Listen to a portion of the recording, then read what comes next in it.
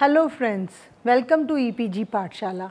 I am Dr. Neetu Jain, working as Associate Professor at Indian Institute of Public Administration, New Delhi.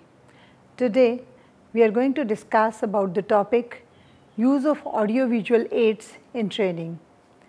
Before starting the discussion, let's have a look at the contents. Introduction to audio-visual aids in training, classification of audio-visual aids, types of audio-visual aids, selection of audio-visual aids, criteria for a good audio-visual aid, followed by summary. Introduction to audio-visual aids. Audio-visual aids are used to assist communication between people. If audio-visual aids are used, information is understood and remembered more clearly than without the use of the aid. Some aids can convey a message on their own, but usually they supplement the spoken or written word. By using audio-visual aids, the interest of the learner is not lost and illustrations come smooth and with an easy flow. Audio-visual aids create a sense of involvement in the learning when dealing with abstract ideas. Audio-visual aids have, the world over, become an aid to the trainer to tap sensory faculties of the trainees and thereby use reinforcement and retention principles of learning for producing the transfer effect of knowledge from the facilitator to the learner. Rationale behind using audio-visual aids. Audio-visual aids appeal to a variety of senses. They help focusing the attention of the trainees on the content. They brings about a change in the pace of the trainer.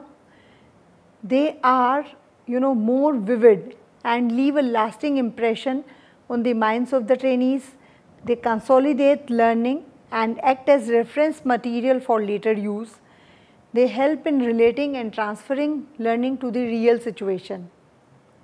Classification of audio-visual aids. We can classify aids into three groups according to the senses they appeal to.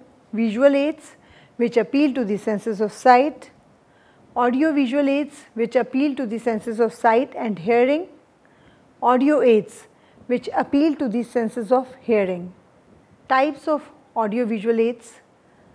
Mechanical types could be overhead projectors, slide projectors, computers, CD players, simulators, videos. Non-mechanical types could be chalkboards, whiteboards, flannel boards, flip charts, posters, maps, graphs, photographs, textbooks, manuals, handouts. Blackboards.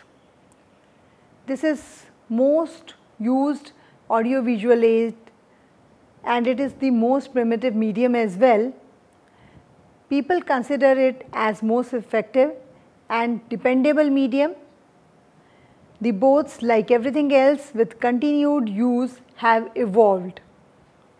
It is a good idea to have a blackboard in all learning situations irrespective of other facilities.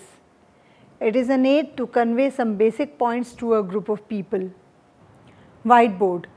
This is relatively a new innovation in the class of writing material for a group. Essentially, it employs a board with a plastic finish upon which the instructor writes with a felt tipped pen. Ordinary kinds of pen do not function on these boards. Magnetic board. Magnetic board is again a variation to the blackboard and the whiteboard of different variety. It is essentially designed on the use of magnetic principle and one can slide object across the board. Pegboard. This helps in displaying the pre-planned diagrams, figures, logos, etc. As a visual aid, it is easy and simple to use but needs a lot of preparatory time. The trainer has to just hang the ready articles, models and diagrams of the models with the help of a common pin and holders. Flannel boards. This board is made out of a special kind of fiber such as wool or baize on which the display materials can be hung or stuck by attaching sandpaper or lint to the reverse side of the cloth. On this board, a set of things that belong next to each other on some principles or order can be easily shown one by one. This could also be used for a poster demonstration. Plastic board. This board is white in color and made of a special kind of plastic which permit clean and smooth surface for writing and projection. These boards are comparatively expensive, and rather they differ from a whiteboard in as much as they require different kind of color pencil for writing on them. The flip chart. It is similar to a chalkboard but usually freestanding. It can be used spontaneously or can be prepared in advance. Models and objects. A model is advanced construction or preparation of enlarged or reduced scale reproduction or use of the object itself. It can be operational, sectional or transparent. The purpose is to make visible and accessible things which would be either too large or too small for adequate classroom use, or to lend authenticity through the presence of the real thing. A trainer should arrange the facilities and the group so that the model can be seen by members of the group. Manuals, handouts and textbooks. They provide advanced provision for reference or guide in the study of a specific subject matter. In order to provide a firm framework of material which the trainee may take away with him or her and keep for future use, manuals can be used. They can be employed as advanced or ongoing reading during training sessions or as review materials. Summary cards. These are pocket-sized checklists or reviews of major points, step-by-step guides for procedures which are highly condensed in form. The purpose is to provide a memory booster which may be kept for study at leisure and used as a guide. Though they will serve a most important need in reminding the trainee what has been learned, their briefness makes it necessary that he or she has an adequate understanding of the subject as a whole. Overhead projectors. These are also among the most commonly used visual projection aids. It can be used in daylight with reasonable effectiveness. This is best operated by the instructor himself, though there are various people who, because of the locational placing of the podium, have somebody else assisting them. With the change of transparencies, many find twofold action on this clumsy. Slide projectors. Slide projectors use 35 mm film and present or show one picture at a time. Very often they can project text also. These can be controlled almost entirely by the trainer, and he can decide what to show, when to show and how long to show. The mechanized changing of the capacity of the slide projector makes it easier to coordinate it with tape recorder should the audio facilities be attempted to be superimposed on the slide projects. Many trainers like to use the slide projector accompanied by written material and illustrate the main points. Clear drafting has to be done, and very often the size considerations have to be kept in mind. Computer projections. In this method, the subject matter is put on a pen drive and tracks are cut like any other subject matter being put on a floppy. This can be both a single track or double track. The advantage of this method is that with appropriate technical support, one can put the matter on a floppy and the screen and go on changing at regular periodicity without manual intervention. Films. As a visual aid to provide support facilities to training, films are a great medium. They bring the outdoor world in the training situation, which itself is a tremendous learning experience. It is widely agreed that films are a powerful medium with tremendous impact. However, the crux of the use of films in a training situation is the problem of selection. Televisual aids or videotapes. There is an increasing use of television medium in training. When described, the method appears simple but requires a control on the hardware which has to be sensitive, and the trainer or facilitator must know exactly where and how to use it. Selection of visual aids. Audio-visual aids cover a large range, and it is very important to select very carefully the medium depending upon the message one wants to give. While they are useful in many ways, its preparation and use and integration with training needs considerable prior preparation. Which aid will present the information to the best advantage? This will require careful consideration of the objective of the session and the main points the learners are to learn. You should also consider the number of learners likely to be present and their entry behavior. A further consideration is the information you wish to tell the audience as opposed to it being developed during the session. How many visual aids should be used? As for software, there is no easy answer. Having too many visual aids can irritate audience, but this has to be considered in relation to the information being presented. Too many pieces of visual aid hardware can result in confusion for both you and the learners. Keep the equipment used to the minimum, but balance this against the main points to be presented in a pre-prepared format and points to be elicited from the learners and recorded for reference purposes. Using colors in visual aids. Visibility. With all visual aids, it is vital that it should be seen by everyone.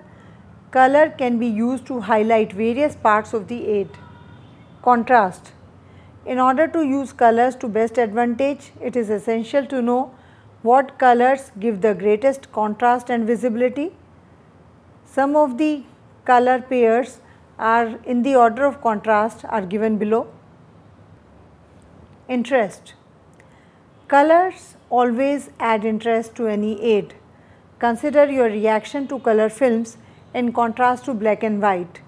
Colors add an extra dimension to a visual which is absent with black and white. Coding. Where diagrams or aids are complex, it is possible to simplify them by using colors for a particular set of paths. With careful thought about colors, the emphasis can be placed where the trainer wishes to draw a trainee's attention. Legibility. As with visibility, the choice of colors is important to provide clear communication. For example, when using the same sizes of lettering, different effects can be obtained by using black on yellow rather than brown on green. When choosing colors for your visual aids, remember, be selective in the colors you use.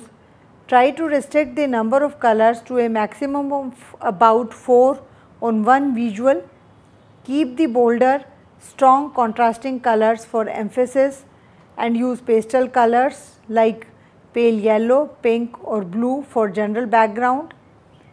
Color blindness can present problems for some trainees, so try to avoid light shades of olive green, pink, etc. These are often the colors where this problem. Criteria for a good audio-visual aid or factors enhancing the effectiveness of aid. It is important to select the aid carefully and weave the aid sensitively into the basic learning issues involved. The cost factor is also very much a part of the feasibility of the training aid, and this can be the only training institution specific or facilitator specific. So, let us see the factors. Simplicity. All audio-visual aids should be simple and clear.